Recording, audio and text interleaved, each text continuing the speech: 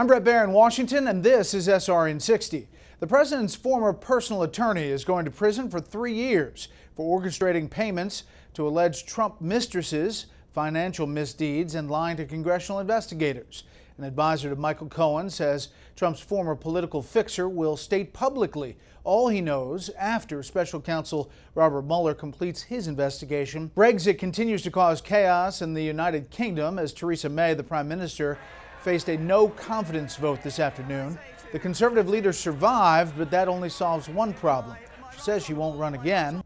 And the mystery continues over the illness of American diplomats in Cuba. Doctors found damage to the inner ear shortly after the officials complained of weird noises and sensations. The cause remains unknown. We have a story. Breaking news, of course, changes everything.